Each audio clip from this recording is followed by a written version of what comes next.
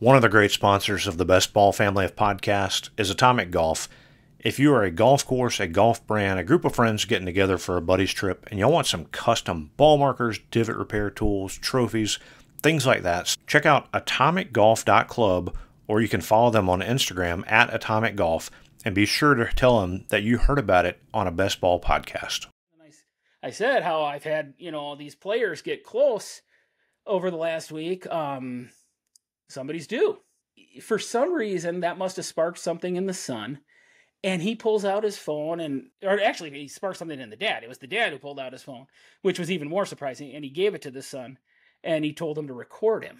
He gets up to the tee box. He doesn't take a bunch of practice swings. He doesn't, take a bunch of time. He just steps up, hits the ball, and you see, oh my, he hit a good shot. Then all of a sudden, you see, oh, he hit a really good shot. And then you see it hit the ground and start rolling, and you're like, oh my gosh, go in the hole. And then it goes in the hole, and my big self starts celebrating and dancing all over the place and hugging him. I think I hugged him before his son did. And I'm like, how amazing is that they get together for a golf trip, which for fathers and sons can be just such special moments. And they were given a memory that is going to last them forever. Hello, and welcome to the inaugural edition of the Caddie Tales Podcast. I'm Mark Milatz, known by many people on X as Mark the Caddy.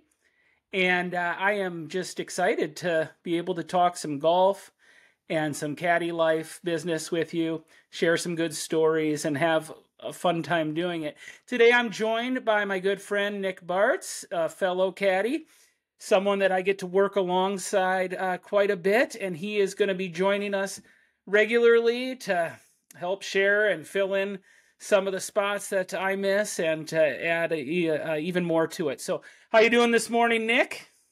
Good. A little cold this morning, Mark. I got out to my car this morning. It wouldn't start, so. Yeah, golf season seems very far away as we start this podcast. For those listening at home, especially those of you in warm weather climates, we are about 30 below with the wind chill today. So it's the middle of January, and golf season for us starts in about 3 months, but it might as well seem like 3 years or more right now. But as you can see, I am wearing my Lions sweatshirt today, representing after the first playoff win since I was in high school. Nick here is a local, and so he is a Packer fan, and he's probably equally excited, aren't you, Nick, about your big win yesterday? Yeah, I didn't see it coming, but go Pack, and we'll look forward to taking the Lions down in the NFC Championship. Yeah. If that happens, if that game happens, it's going to be just one of the best days of my life. Anyways, as you can tell by me saying that Nick is a local, we are caddies here in the great state of Wisconsin, southeast Wisconsin, and we work at a resort here that has a few courses, and just so privileged and blessed by that opportunity to be able to get out on a beautiful course every day and to meet so many wonderful people.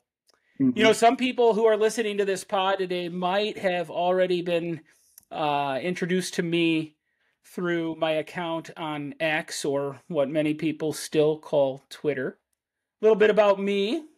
I stumbled into caddying 5 years ago after a really rough time in my life. I made some really poor choices. I went through a period of anxiety and depression, and that just snowballed one thing after another. And I found myself in need of a fresh start. And out of desperation, I really say more than anything, I stumbled into caddying as my family made a move from Michigan to Wisconsin. And I thought it was something that I was going to do as a stopgap, something for a very short period of time as I took care of feeding my family and figuring out next steps. But it's something that I fell in love with very quickly. Not only has it been something where I have been able to pay the bills, but it's also been something where I've just experienced a great deal of renewal. And so I like already sharing those stories and a bit about me on social media, and it seemed natural to maybe expand that and do so in a little more long form here on a podcast. Nick, why don't you let the listeners know a little bit about yourself and how long you've been caddying? I mentioned I'm entering like my 5th year here. What about you? Yeah, so I'll be entering my 14th year, which is unreal. I never would imagine I would have lasted that long when I first started, but I was in college when I first applied for the job, and had an interest in golf and had no clue what I wanted to do with my life. And so I was like, why not give this a shot? And it stuck. So yeah, no, yeah. I think about the nearly 200 caddies that we work alongside with every year, and everybody has a little bit different story. Some guys are college students who really do use it for like a summer job for a year or two, and then there are people like you who maybe didn't plan on it turning into such a long-term thing, but you find Yep. yourself there 14 years later, and you're kind of the backbone of the program. Those guys who are just so familiar with Yeah. the course and with working with Yeah. players, and without you guys, I think it would be a much more difficult job. What do you enjoy about it? What keeps you coming back year after year? The weather obviously is beautiful in the summertime in Wisconsin. I love golf. Love being on the course. Love hanging out with caddies like yourself. Some days more than others, um, but yeah, like there's just so many things that I love about caddying, and I miss it immensely in the wintertime, obviously. Um, but yeah, it's an awesome job, honestly. Yeah, it's really nice to have November and December off after our season ends, especially because the holidays are going on and the body needs a break. But I think we're at that period now where we start to miss it.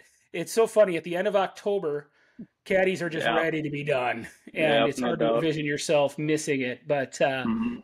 then you get a little further into the off season, and that itch starts to really happen. You know, yeah, you are one who is passionate about the game of golf. You play a lot in your off time, and Yeah. caddying is just an extension of something you love. Now, I have grown into enjoying and loving the game of golf more, but I didn't come to it with that same kind of passion. And again, everybody has their different things that bring them to it, and the things that I love and appreciate are maybe a little bit nuanced, but at the end of the day, we get to walk a beautiful place. We get to interact with players. We get to be a part of a game, a part of people's fun times, something that's kind of a pinnacle of their summer. You really, really can't beat it. Do you ever feel the pull to get what I'm going to say in quotes here, a real job? Even though the money for caddying could be very good, more so than you could make at a Mhm. factory, perhaps, even though it's got really long hours. I think there's still some people in our lives or in the community who don't view it necessarily as a real job or as a career. Do you ever feel that kind of pressure? Yeah, sometimes. So actually, I took a year off from caddying, probably about 5 years ago, and I worked at a cheese factory. And it paid the bills. It was nice, especially in the wintertime, when things dry up a little bit. Um, but I didn't love it. And I got up every day and, just didn't love what I was doing. And that's one of the best things about caddying too, is that like you get up, you go to work, and you don't hate your job, you kind of enjoy it. So Yeah. it's not, Yeah, yeah. we know many people who were very successful in other facets of life, corporate Hmm. America, or whatever it was, who said, I'm just done with that. And I want some freedom and I want a different kind of lifestyle. And they found caddying, and they don't miss their former 9 to 5 very much at all. One of the things that I always find funny is we get to meet a lot of people who make some really good money and have jobs probably with a great deal of responsibility, maybe prestige. And I can't count how many times I've been walking down a fairway with some guys who look at each other like, I want to just leave that all behind and come and walk a golf course. Now they're romanticizing it. They're not at the end of a long day with heavy bags on their shoulders. But I always think that's kind of neat that people come and they're like, this isn't a bad place to spend a day or to spend a summer, or to spend a life. It's pretty awesome. Yeah. One of the things I think that's kind of underrated about the job too is that as bad of a day as you could possibly have, like, not every day is amazing, but at the end of the day, you're not going to like take it home. You're not going to lose sleep over what happens on the golf course necessarily. So I think that's an underrated part about it.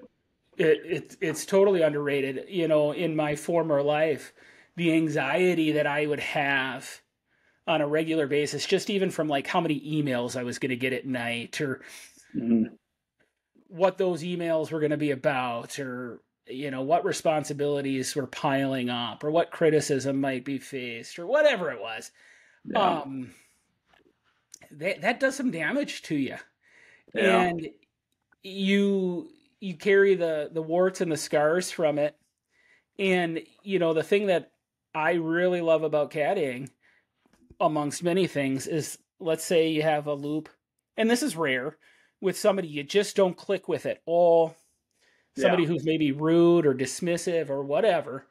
In 5 hours, you say goodbye to them, and you don't have to see them again. And maybe on the car ride home, you grit your teeth a little bit, or you think about what you could have done differently, or you complain about them or whatever. But before the night's over, it's like, all right, it's done. And then you can show up the next day and meet one of the coolest people you've ever met, and feel like you're on a party for 5 hours. So you just never know what you're going to get.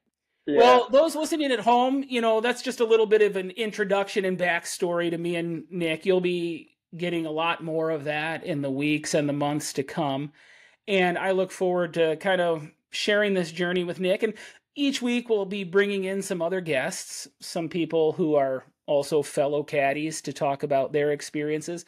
I'm looking forward to having some of the players that I've caddied for come on and talk about it from their perspective, and what it's been like for them to get to walk alongside us for 5 hours. Hopefully we'll be talking to some professional caddies and the differences that they experience in their loops, and a whole myriad of other guests. And we're going to have a lot of different kinds of topics.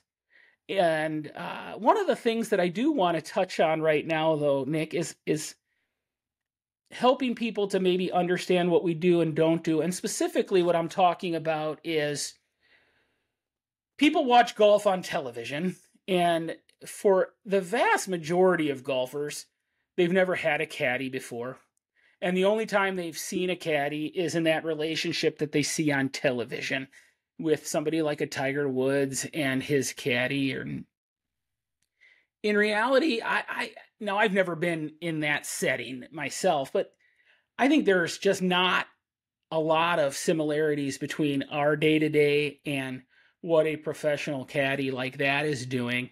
Yeah. Can you help the listener maybe understand what it is we do, what we don't do, and how it might be different from what they see on television?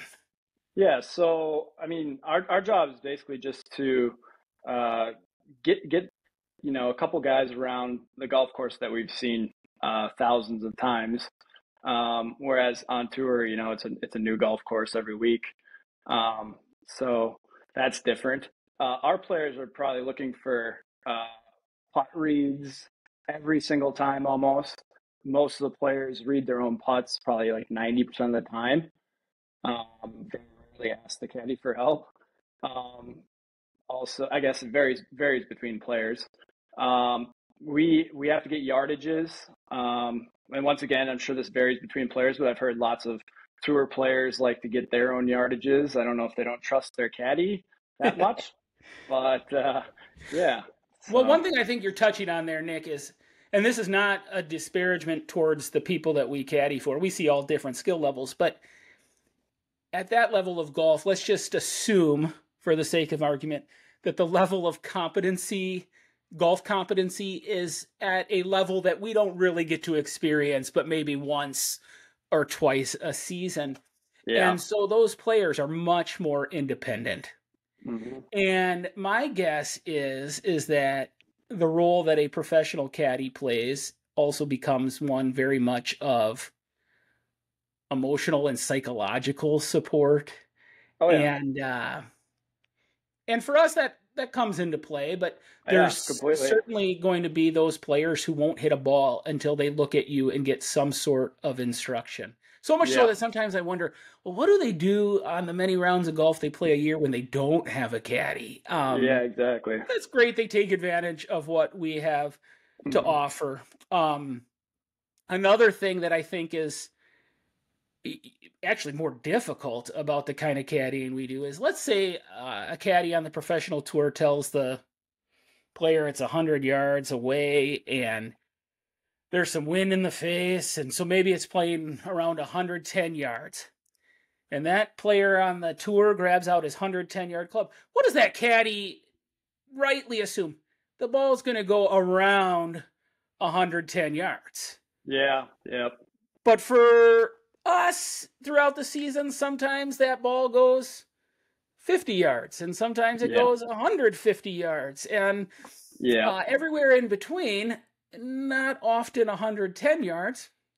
And what happens is sometimes they look at you like, why did that happen? What went wrong? Did you just tell me the wrong information? And, there's not a level of consistency there, sometimes a level of skill that's commensurate with the expectations that might exist. I get a kick out of... Oh, go ahead. I also love when the player goes back to his buddies and he's like, playing way more than 110. Yeah. It's just like, right. Cool. Because it's like, I often you see players kind of judging their shot or their putt based on what the person in front of them did. And I'm like, you're making some assumptions there that may not be right assumptions, like that guy hit the ball the way he was supposed to. And I just would say that the vast majority of us just aren't quite good enough at golf to have that kind of consistency or expectation. I'll see very often players come, and I talk about this many, many times in ways.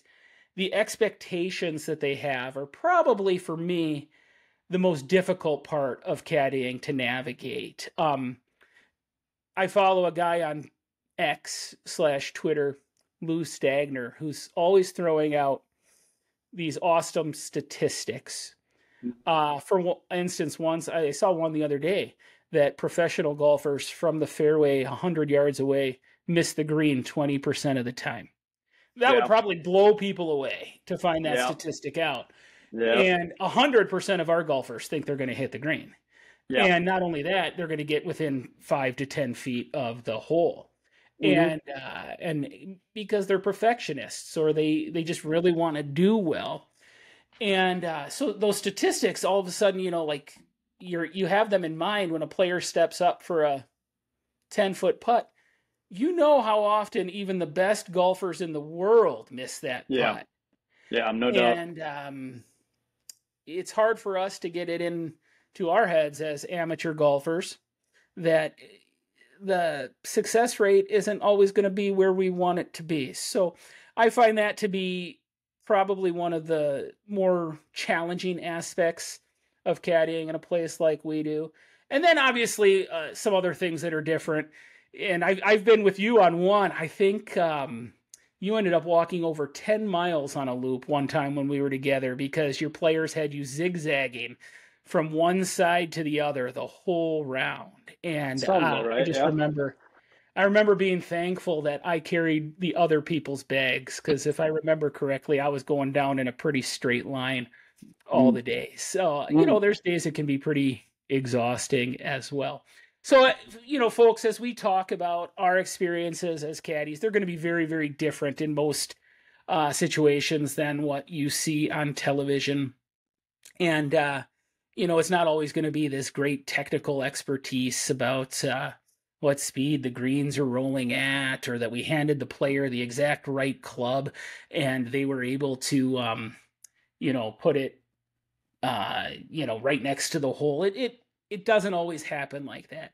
But what does happen is throughout the course of the day, we have the opportunity to help that person come closer to their potential. And even when they don't, we have the opportunity to help that person enjoy the day a little bit more by continuing to encourage them and support them and to help them put all things in perspective. Nick, there's a lot more to the job, as we're mentioning, than people expect. And throughout this podcast, we're going to be touching on a variety of topics. Some of them are going to be, themes that we see over and over again. I'm of the belief, and this is one of the reasons that I've fallen in love with this job and why it's been so meaningful for me. Golf mirrors life in countless regards. Yeah. And so we're going to be talking about some of those ways that it does it. For instance, emotional maturity is something that I have come to understand a lot more. It was something that I was lacking in my life for many, many years. How I dealt with, difficulty, a lack of success, how I dealt with anxiety, all those things. And now I get to see up close and personal as the caddy who's maybe detached from some of the struggles of the day, how players deal with success or how they deal with failure. And I think you've been there many a times where you've seen a player blow up, for instance, when they're having a bad day. Oh, yeah. Yeah. Yep. And so we can see in that regard, having a little bit of emotional maturity is going to make a difference on maybe how that round turns around, or just how they enjoy the trip that they're on, and whether or not they are thankful that they spent all that money to come to a beautiful place and they're experiencing beautiful weather with family or friends or whatever. Are they going to let a round of golf ruin it, or are they going to kind of see it as it is what it is? So, there's ways that you can take those lessons of how we handle things on the golf course and then relay it to how we might handle things at work or in our family. And vice versa. We can see how we have some struggles or how we're good at things at work or at home. And we can bring those things to the golf course to maybe improve our game a little bit. In those regards, we're not going to be ripping on players all the time. We're not here to embarrass anybody. We're not just going to tell a bunch of stories about guys throwing clubs or dropping the F-bomb or getting upset all the time. And we're going to be vague enough about some things so that, you don't have to worry if you're out there. We're not calling you out so that you have to be scared to ever come back or ever get a caddy again. That's not what we're about. But in that light, Nick, why don't we give the listeners a little bit of a taste of the types of experiences we have? Maybe you can go first by sharing something that wasn't as enjoyable for you from the past season or a previous season, a day that you wish you could maybe take back, or a negative experience you had out there and what you learned from it. Okay. Well, yeah. So, the bad weather days are always miserable and stuff like that. So I'll probably just avoid that. But yeah, so I guess one of the stories that comes to mind is I was caddying for father and son on Father's Day. Son paid for everything. Really nice guy. So his dad's not playing great. Let's say that. And we get to hole 6, and Dad misses a putt that he feels like he should make, probably a 10-footer, I assume. Those are always easy to make. And so he misses his putt, and I have the bags over on the back side of the green, And after he misses his putt, he takes his putter and just launches it, helicopters it near the bags, ends up hitting his son's driver, knocks the head right off. So his son, that's paid for everything all day, just actually a really good golfer too, like scratch, and is playing very well, has to play the rest of his round without a driver. So because his dad, broke his driver. So that was, I don't know. It's all about like managing expectations and stuff like that, obviously, as we talk about a lot. So yeah, I mean, that's kind of a horror story, I guess. So an already expensive day became a whole lot more expensive. Yes. And, yeah, I think every caddy has a player throwing clubs story, that, is kind of, you just sit there and you stay quiet, you stay silent, or for the most part, and you just wonder, did that really help them? Was there any benefit to kind of losing it like that? Mm-hmm. And but in the moment, it's awfully hard to convince people that that's a counterproductive way of dealing with it, because it's kind of become, for many people, just kind of acceptable or the norm when you're in golf to just scream or to get angry and to be, I think some people think that's just what you're supposed to do. Yeah, I was gonna say, so when I first started playing, I was kind of maybe a club thrower, a little bit of a hothead, and I mean, what helped me is that I was just telling myself that everyone's gonna hit bad shots, no matter how good you are. You could be the best player in the world, you're gonna hit a bad shot, and it's all about trying to play the next shot, and that might be a shot you've never hit before, and it's gonna be exciting, and so that's a better way to look at it for me. So yeah, no, and you hit it there. It's like everybody's going to hit bad shots. It's just maybe a different degree of bad. But there's not even like the best players in the world don't go out and every week hit it like they want to or like they're capable of. And so, we have to be careful to expect that we're going to do that. Mm-hmm.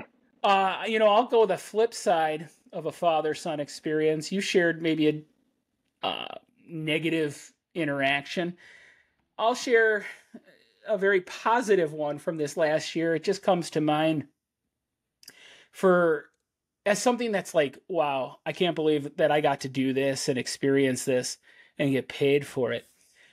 You got to preface it by saying this, that I had tweeted out a few days before this, just 2 or 3 days before this, that one of the par 3 holes on our course, I had a number of players in the previous week come within a foot or less of a hole in one. And it's a really hard hole.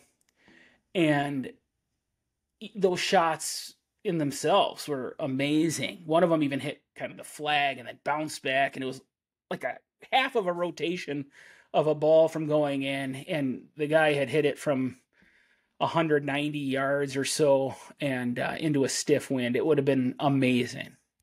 And I was thinking one day how he must be still thinking about that shot, because I still was. And so I tweeted out about it and I said, someone's due, because people have been too close. So a few days later, I'm caddying for this father and son, and they're very nondescript people. They were not they were good people, but they weren't super outgoing. Not like yourself. They were like your garden variety golfers that we see, very, there are some good ones, there's some bad ones. The father, though, he had blown up some holes heading into this 7th hole. And I wouldn't have expected this, but you're making conversation. And I said how I've had, these players get close over the last week. Somebody's due. And for some reason, that must have sparked something in the son. And he pulls out his phone and he sparked something in the dad. It was the dad who pulled out his phone, which was even more surprising. And he gave it to the son and he told him to record him. And they weren't like these people who were like, we see people who record their shots or are taking pictures all the, they were not these kind of people. It was like a one-off. Wow. And he gets up to the tee box. He doesn't take a bunch of practice swings. He doesn't, take a bunch of time. He just steps up, hits the ball, and you see, oh my, he hit a good shot. Then all of a sudden you see oh, he hit a really good shot. And then you see it hit the ground and start rolling, and you're like, oh my gosh, go in the hole. And then it goes in the hole, and my big self starts celebrating and dancing all over the place and hugging him. I think I hugged him before his son did. And I'm like, how amazing is that? Not only did I get to witness that, but a father and son who don't live by each other anymore. So this was a fly to see each other kind of event. Nice. That they get together for a golf trip, which for fathers and sons can be just such special moments. And they were given a memory that is going to last them forever. Yeah. And it's something that I'll never forget. And I know there are some caddies out there who are like, players, you meet them, you caddy for them, and then you forget them before you drive away. And then there's certainly some days that are like that or whatever. But I just love that we get to be a part of people's special moments like that. And lifetime they leave an indelible mark. Yeah. Mm-hmm. Yeah. Yeah, so many times I've been like taking a group picture, and I'm like, man, this is probably going to be like on someone's wall someday, and it's like that's really cool. Yeah, and I try to remember when we're caddying because, and I think about this like I relate it to when I go to the doctor. One of the things that can frustrate me sometimes, whether it's the doctor, the dentist, whomever, and they don't have good bedside manners or whatever, I'll cut them some slack and say, well, they're doing this 50 times today. And they're busy, and they're maybe forgetting that for me, this is the biggest thing I've got going on in my life right now. Yeah. And as a caddy, I do sincerely try to remember, for these people, they spent a lot of money, and this is the biggest thing they got going on in their life today. Or maybe for some, it's something they've been texting their buddies back and forth for a year, planning for it, and so you do want to help them have the best experience they can have. There's no doubt some days it's easier than others to keep that love for the people that are out there. And we'll talk about that in future podcasts, I'm sure. But you're part of people's special day. Like you said, you're going to see yourself on somebody's wall. Yeah. And that's going to be a moment that they remember forever. And so, when we take a picture, we've taken thousands of them. And you take them, you take one or two or three or more every round.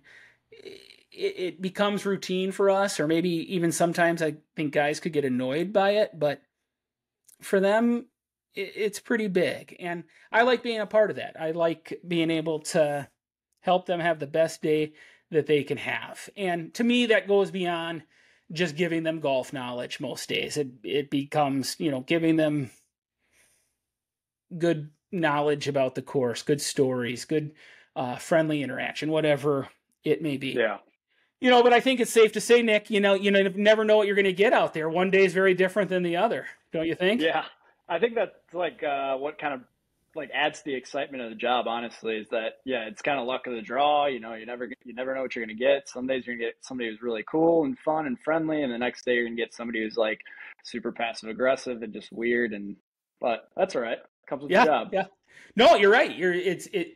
I've seen it many a times. Just I'm thinking back to this season where you might be nestled in the middle of people, and the person in front of you and the person behind you had a bad day, and you're like, man, I want to like go home with the people I had, and then or vice versa. You really never know what you're going to get, and so there's always even if you do this for a few years, maybe you can speak to this.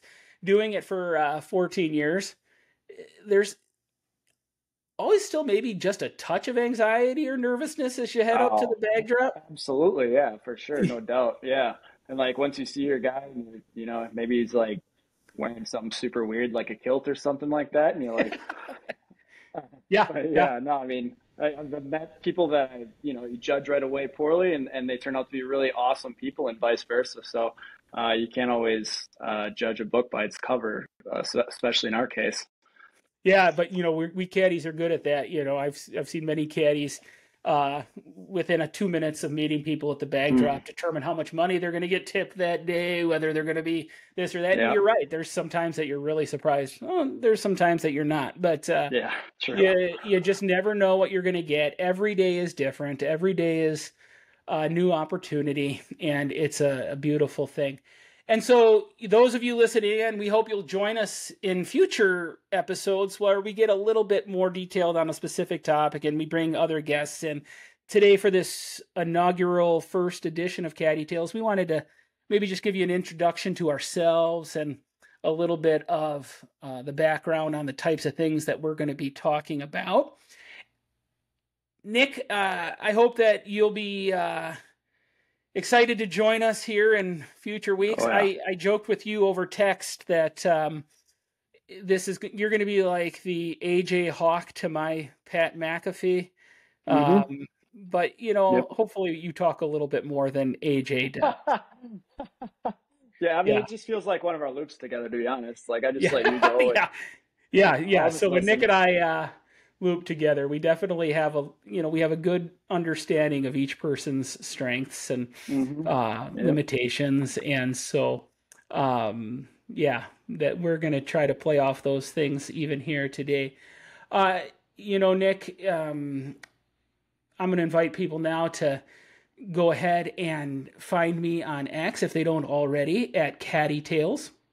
CADDIETALES, or you can type in Mark the Caddy, and have a lot of daily interactions with people on there. And it's been really remarkable. Golf brings people together. It really does. It's an inherently social game, even though it's an individual sport. Yeah. And I've loved how it brings people together. And so I've made friends through my interactions on X, and I have made contacts, and I have messages from people. I actually had a player that I had this last season texting me during Michigan's playoff run. For those of you who don't know, I'm a diehard Michigan fan as well as a Lions fan, and he's an Ohio State fan, and he's texting me congratulations. Oh, Nick, by the way, tell the listeners who you're a fan of. Yeah, I'm an Alabama fan, so congrats on your national title, Mark. It only costs us one legendary coach, so yeah. Congrats. We broke his spirit, I guess, but no. But anyways, this Ohio State fan is texting me congratulations during the game, and I'm like, how awesome, that I've made this contact who is excited for me because we spent a day together and it was a special day. I'm going out for lunch with a guy in a few weeks that I have met through there. And so it's awesome. So find me at Caddie Tales.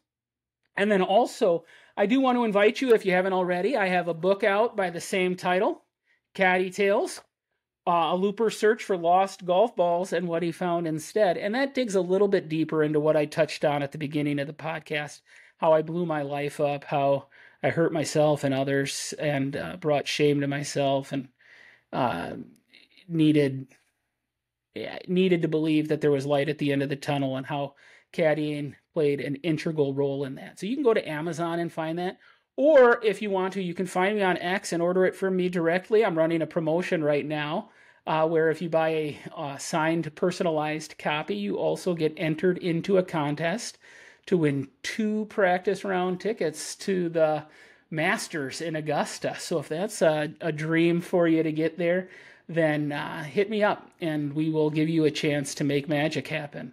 So Nick, I really appreciate this time. We're excited to do this. We'll look forward to being with you in future episodes, and all you listening out there, thanks for joining us, and we hope to see you again next time. And something that I'm going to remind you is something that I've learned about the game of golf, and I carry it with me every day. And so at the end of each episode, I'm just going to remind you that there's always a next shot. So take it. You never know what kind of beautiful things lay at the other end of it.